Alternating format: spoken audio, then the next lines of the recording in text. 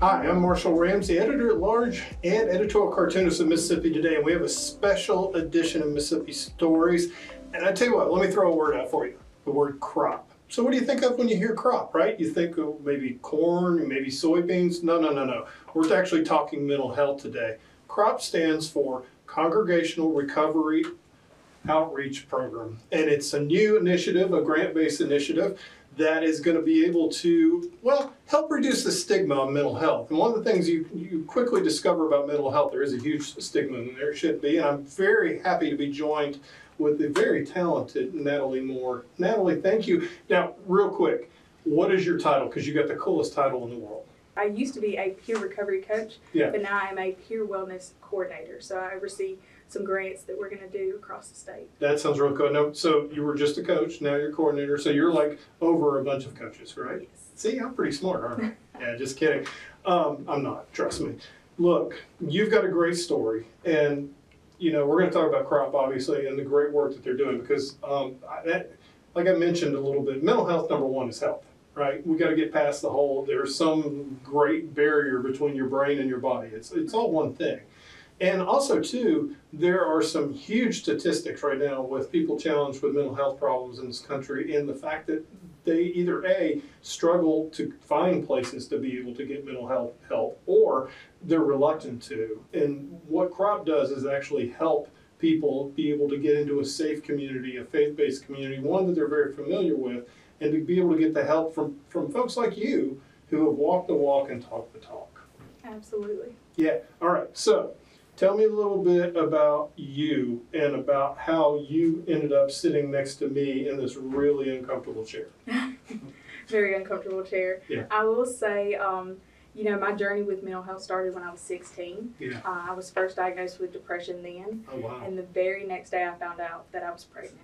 And Wow. so if depression was not a big enough thing to kind of address, being a teen mom was something that was even harder to kind of combat with. Yeah. And really ground myself as a teenager, thinking how my life would change. I've spent many years trying to ease my way out of the darkness, and some of that led to being hospitalized because I felt that I wasn't worth being here. And so through that and through a lot of therapy and community, getting close to people who understood, I've been able to stay out of the hospital, be stable, live a happy life, and hope is available, but it's a process to get there. A lot of times depression is brought on by trauma and some, issues, childhood trauma, different things like that. You obviously, I mean, number one, to have the courage at 16 years old to be able to go and say, hey, look, I got an issue here, I got a problem, I need some help. What was that process like for you? So actually, my story is kind of funny. I had a lot of stomach pains. Yeah. And went to many doctors, multiple hospitals, just in agonizing pain, and they could never figure anything out. And I actually came to Jackson and met with a GI doctor, and he was like, is your backpack heavy at school? I said, no. He said, do you have bad acne? I said, no. And he said, well, are you stressed? And I said, I'm 16. I'm learning how to drive. I'm living life. And he said, no. He said, your brain is telling your body something's wrong. Yeah. And so at the time, I was like, that's not it. This is not right. But honestly, it was my brain telling my body, you've got to do something. Yeah, you got to make some changes. And what kind of changes did, when you got that diagnosis, what kind of changes did you make?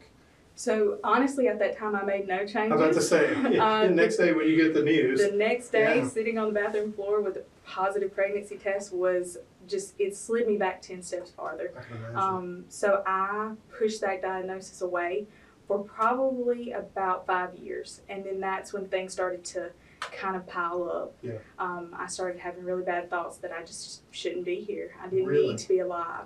And if it were not for friends and my parents who got me the help that I needed and got me into a hospital, I probably wouldn't be here today. That's so incredibly hard. And people don't really understand that. It's so hard when your brain's lying to you, because it's like suddenly, I mean, it could be beautiful day, sunny.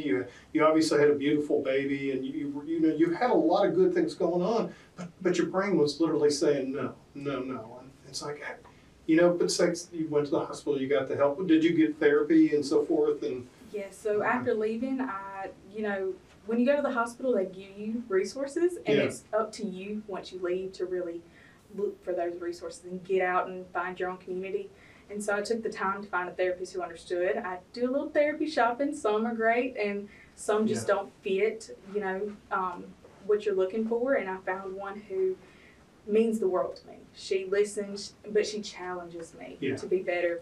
Because sometimes I can still be in that mindset of maybe I'm not good enough, especially things like this. I never thought I would be here. And these are things that she said, one day you're going to be able to do a lot more than what you think you can. Well, let me just go ahead and tell everybody right now, she was right.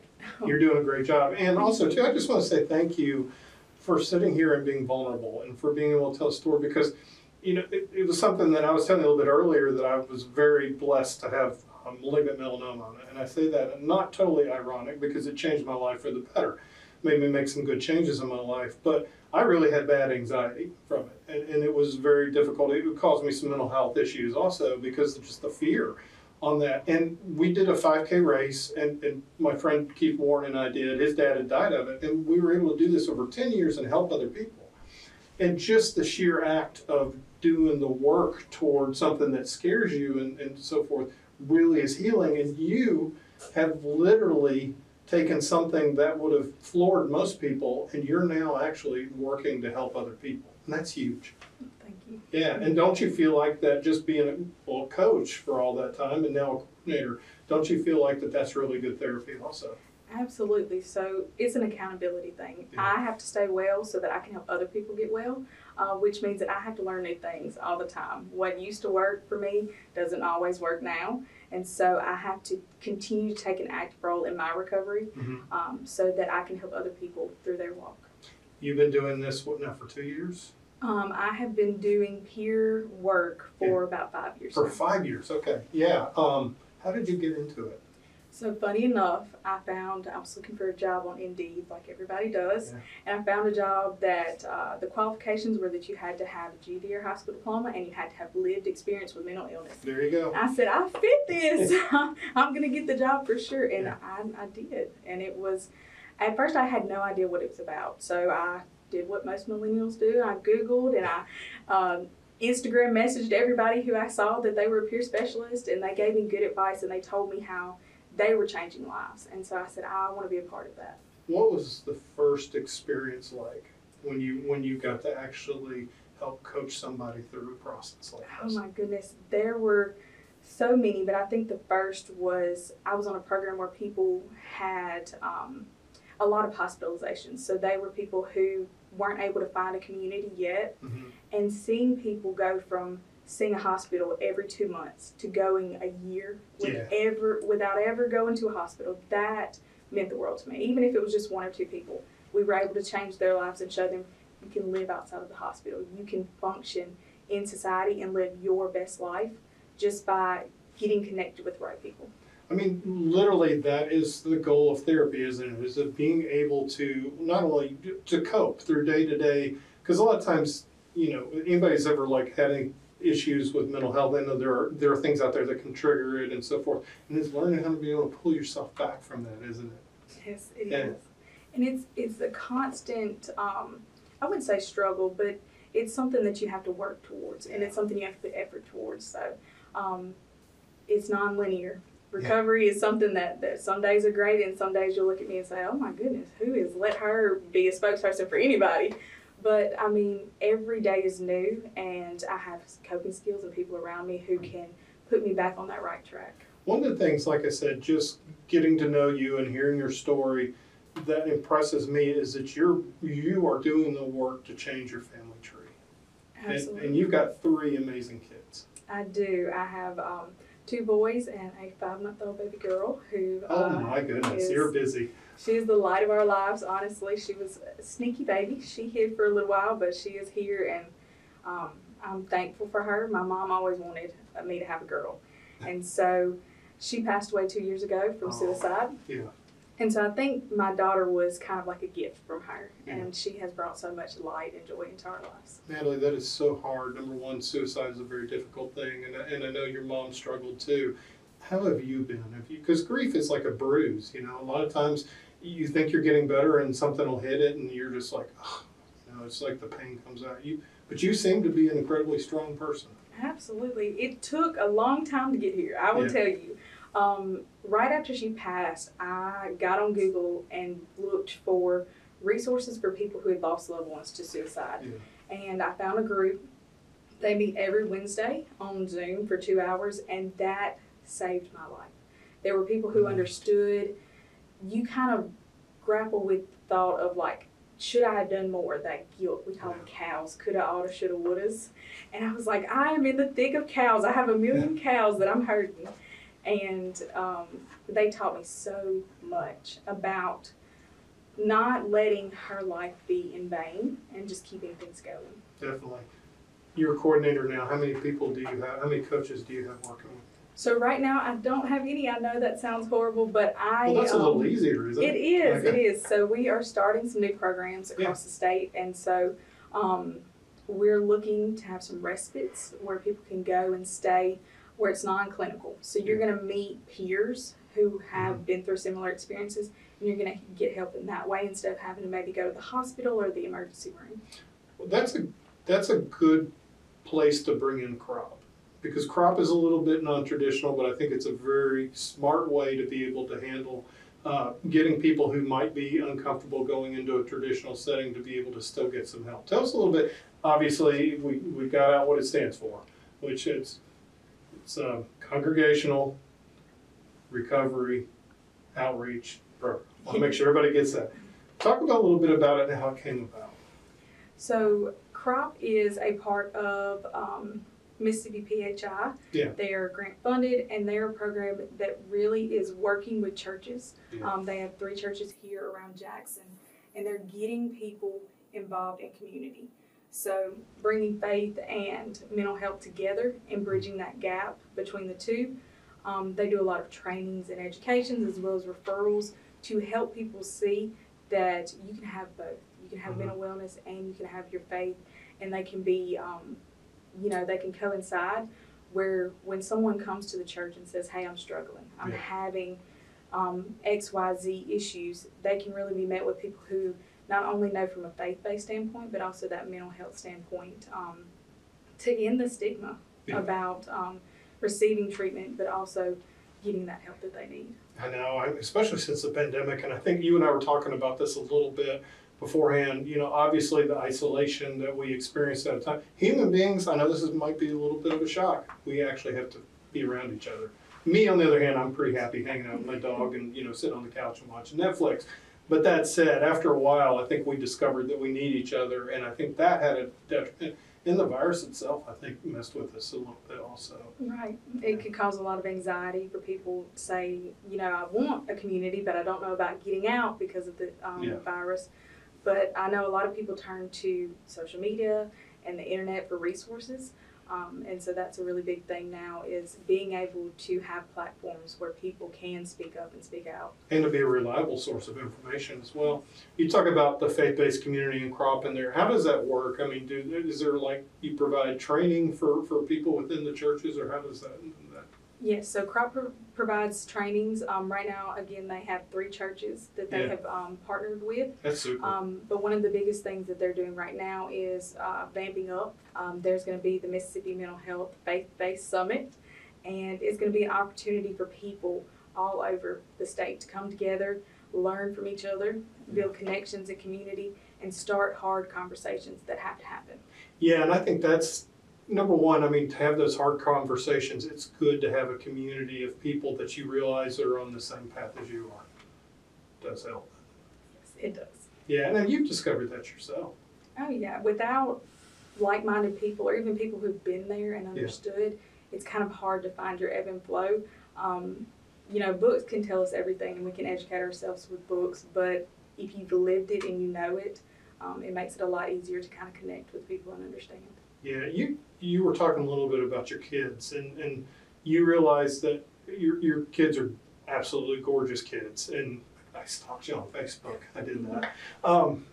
I will say they're beautiful, but they're biracial, and so they're going to face some things that maybe you never had to face as a kid a little bit. So for you as a mom too, you're going to be able. This is the kind of thing that will teach you to be able to help your kids be able to face some things that you may not understand.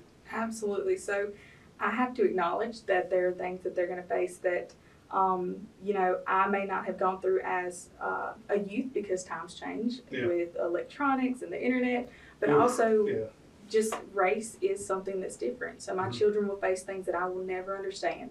And I hope that people who come to the Mississippi Mental Health Faith-Based Summit can build that connection so that we can make generations of people who are educated with mental health, so that one day when my kids need something, I know they're probably going to say, oh, Mom knows it all, she's just going to tell me what to do, but I can turn to someone else and say, hey, my son is struggling or my daughter is struggling, and they can understand from that perspective. So it sounds like CROP, and particularly the summit, which is, like I said, this is, number one, it's free, which is amazing. It's open to everybody, so you can come down. It's at the Jackson Convention Center.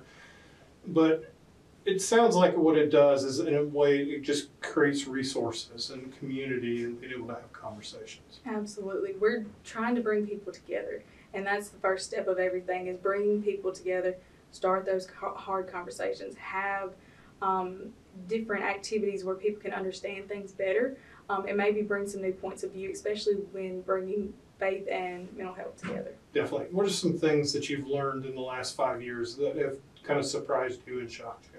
Oh, in the last 5 years, a lot of stuff has happened. I've learned to find joy in literally anything. So whether it's feeding the baby at night or trying to get my 3-year-old to even eat, we make games out of it. And I think finding the joy is what I've learned. Whether it's doing things like this, I'm able to use my voice to reach a broader level of people, and I'm enjoying life. So you're doing well. I am. It's something. A few years ago, I would have been like, no, this would never happen. But today, I can say that sky's the limit, and hopefully, I leave a legacy that my children will have a world where mental health isn't talked about so negatively. Yeah, that's definitely a thing. What are some advice to people if they're sitting there right now watching this, thinking, I really want to get some help, but I don't want so-and-so to find out, or I don't want, to be seen in the waiting room or whatever. What advice would you give to them? Some advice I would give is just make sure that you are taking care of yourself. And so when we think about mental health and mental wellness, it's not always about getting treatment in a building or with a therapist. Sometimes it's doing things that you do every day, whether it's taking a bath or taking a walk, breathing. Little things to make yourself feel well and stay well are the best things. We always talk about simple, safe, and free. Not everything is free anymore, but things like going to the park, those things can get you to a place where you feel comfortable opening up to others. I love that, simple, safe, and free. That's good. I know every morning, like for instance, I get up early and I take a 1-hour walk. And it just gives me some headspace and gives me a chance to. But exercise is a big part of it. Obviously, that takes care of that. Eating well, I try not to eat a lot of junk and so forth. So I mean, there's just some little things to do. What are some things, like I said, you sound like you're very grounded and in the moment. Absolutely, and it takes time to be grounded in the moment. In the past, I would get so anxious just having a conversation with someone. But I think now, like this, no. I would have never done it. Probably even a year ago. But I think you have to seize the moment and take opportunities. Life is short. Something I've learned with the passing of my mom, but you gotta live. You cannot let your brain lie to you. You can't live in fear or darkness every day, so you gotta live. If you have that moment where your brain's lying to you, is there a way for you to be able to pull yourself out of that waterfall? I really connect with my spirituality, so I'll pray, but I also have people who hold me accountable. So I'll call someone and say, am I overreacting about this, or am I looking at this the right way? And they'll say, no, this is right, you're doing the right thing. Or they'll say, Natalie, you got to get it together. And so I pull myself up. You talked about the churches that CROP's in now. How's that going with that so far? They are doing really well. They have a great partnership. I know that CROP is working diligently to help continue to educate them and more. So the sky's the limit for CROP. That's awesome. That is incredible. You talk about the summit that's going to be coming up April 25th. That'll be on a Thursday from 8 until 3 at the Jackson Convention Center. Free, which we like the free. Yes. That was a part of that on there. Mm-hmm. Where can folks find out more information? So they can go to www.msphiCrop.org, and they'll be able to find information about registering. Mm-hmm. We're excited. We want to know how many people are coming, so registering is a plus. And if you register, please come. I'm going to be there. It's going to be a fun event. You get to meet a real celebrity. Yes, you get to meet me. Yeah. And so it's going to be a great opportunity for people to learn and network and just get connections that are needed to bring to bridge that gap between faith and mental health. Natalie, thank you so much for having the courage to share your story. It was beautiful. Thank you. This was fun. This was fun. Thank you so much. Any last thoughts before we go? No, other than just take time to live life. I know that's something that I'm learning to do, and it's important because you can get so stuck in that darkness. And so be a light, live, and just keep going. Don't give up. You truly are a light. Thank you. Thank you. All right. Well, that's another edition of Mississippi Stories. And come back. If you'd like to see more, you can go to MississippiToday.org. And until next time, I'm Marshall Ramsey. Thank you for watching. And don't forget to like, share, and subscribe.